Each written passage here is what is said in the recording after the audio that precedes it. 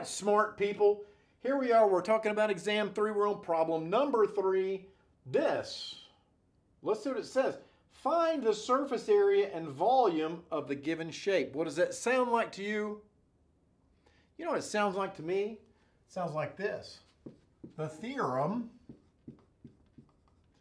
of Pappus Guldinus. Okay? That's a U. That's a U. Guldinus. Okay? The theorems of Pappus Guldinus had to do with surface area and volumes of axis symmetric or revolved shapes. And those go like this. The surface area is equal to 2, well, I'll just say theta, okay? Sorry. Theta, R bar L, and then the volume is theta, R bar A, okay?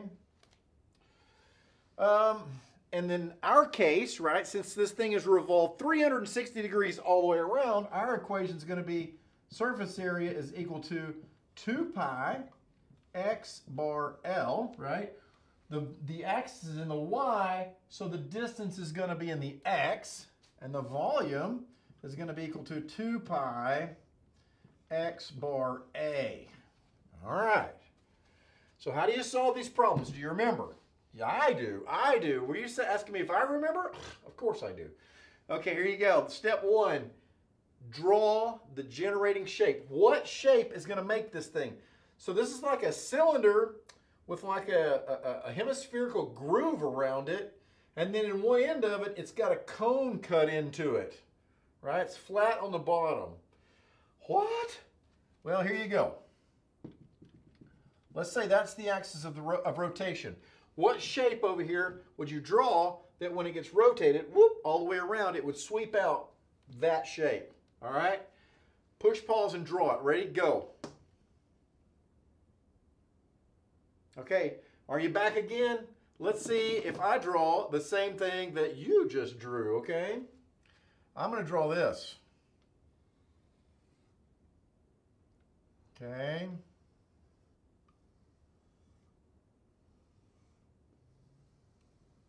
There it is. Wow. You tell me if I take that and I go zip and sweep it all around, it would make that? That's what I'm telling you. That's what I'm telling you, yo. Okay, this is 100 millimeters. This, oh, it's totally to scale, is 60 millimeters. This is 40.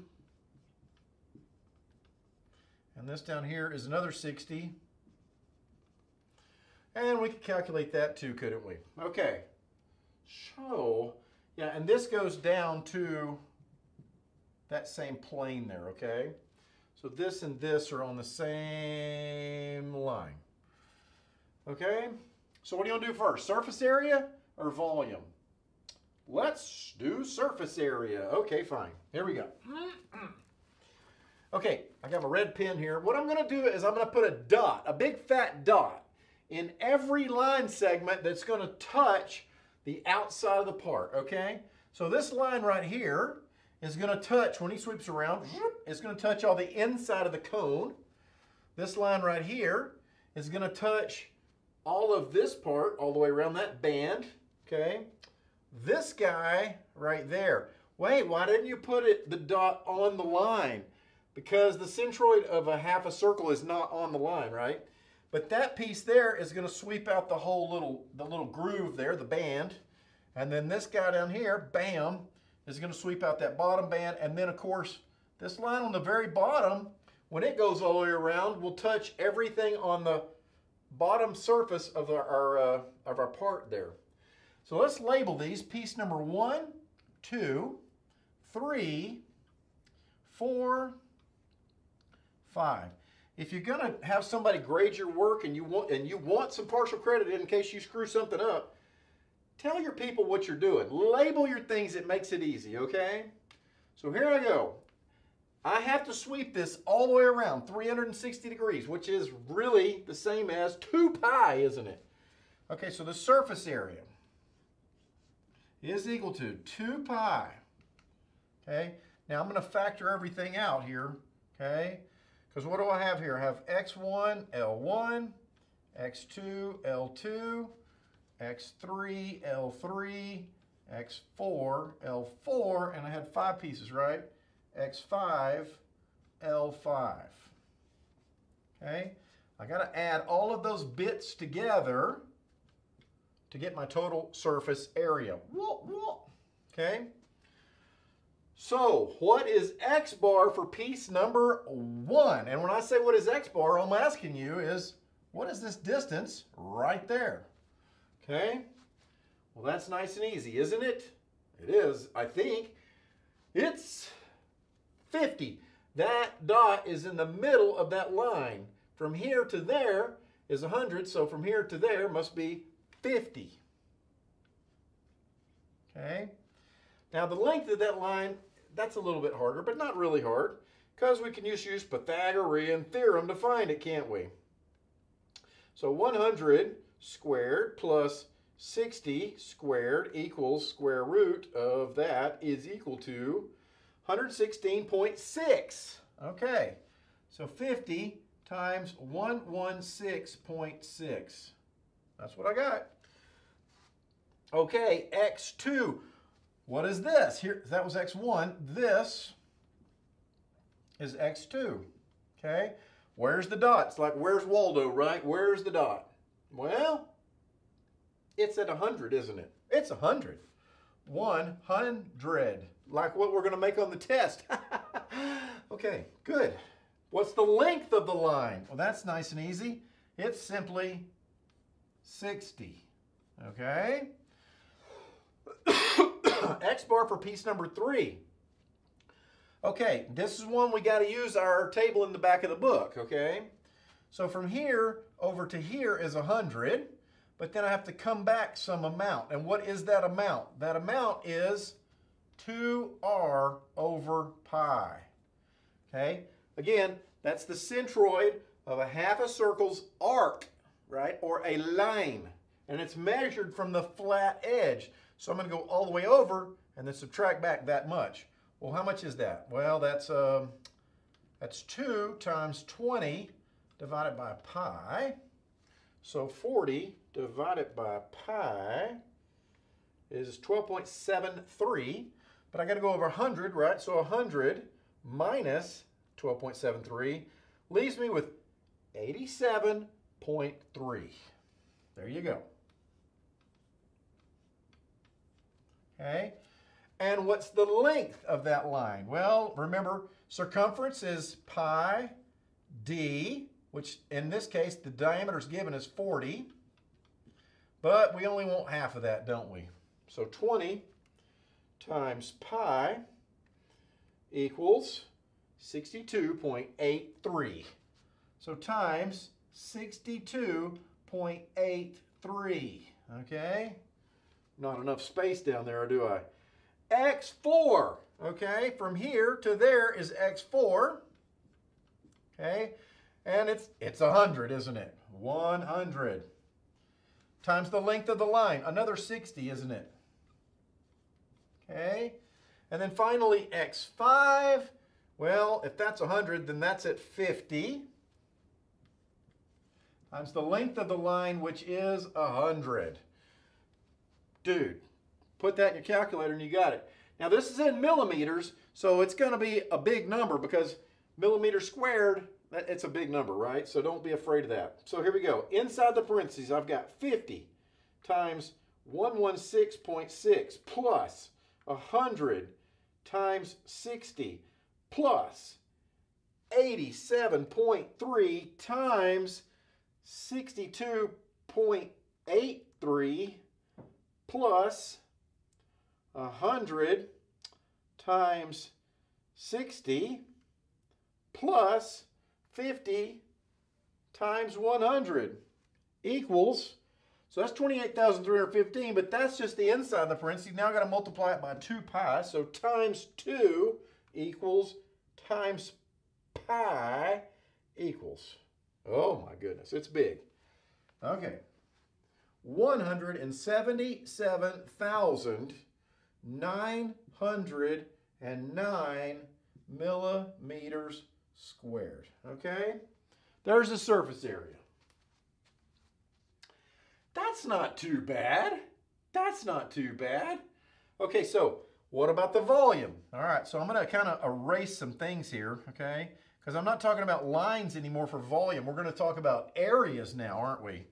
Okay, we got to get rid of these red dots. No more red dots. Well, we'll have some red dots, but they'll be different red dots, okay? All right, go away. You, go away. All of you. And then you go away too. All right. Okay, here we go. Now we're talking areas, okay? Areas. So how many areas would you say this is? You know what I would say? 3 areas. 3? Look, 1 is the triangle, okay? There's area number 1. All right, the triangle. Number 2 would be this big rectangle right here, okay? You are not there. You're not really there. This big rectangle right here, okay, is shape number 2. And then shape number 3, I'm going to subtract off a half a circle over there. Does that make sense? Okay, so here we go. Volume is equal to, it's going all the way around again, isn't it? 2 pi times, okay, and I'm going to do the same thing I did last time, except I'm going to do this. XV of 1, XV of 2, and XV of 3, right? And I'm going to add those together. Oh, I'm going to subtract that one, aren't I? Okay, are you with me? Okay, shape 1's a positive, shape 2's a positive, but then that guy, you got to go. You're negative, okay? So X bar for shape number 1. All right, shape number 1. What do you think it is? Okay. Well, remember, this is 100, right? But for an area, X bar is at 1/3 the base of the triangle, or 2/3 the base from the other side. So it's 66.7. Okay? 0.6667, right? And that's going to be times the area of piece number 1, which is, let's see, the base is 60 times the height divided by 2, right? So it's 3,000. Okay, nice. Piece number 2, where's the center of it? Well, the whole thing is 100, so the center is right there. Or this was in 1/3, this one's in the middle, so the center is at 50 times the area. What's the area? Well, this is a little bit easier. It's 100 by 100, isn't it? So that's 100 with 2 more zeros on it. 10,000, okay? And then finally, the last one over there is, where is X bar for this crazy shape here, okay? Again, what I have this time is I'm talking about an area, okay? So the centroid of the area is 4r over 3 pi, but that's measured from the flat side. So I'm going to go 100 and then subtract that from it. So it's 100 minus 4r over 3 pi, okay? Let's see what that is. Let's see, 4 times r is 20 equals divided by 3 divided by pi is 8.48, okay? And then 100 minus that, 100 minus answer equals 91.51, okay? So this guy over here, give me some room, man. 91.51, that's the centroid, times the area. Well, it's pi r squared over 2, isn't it? So the r is 20 squared times pi equals, divided by 2 equals 628.3.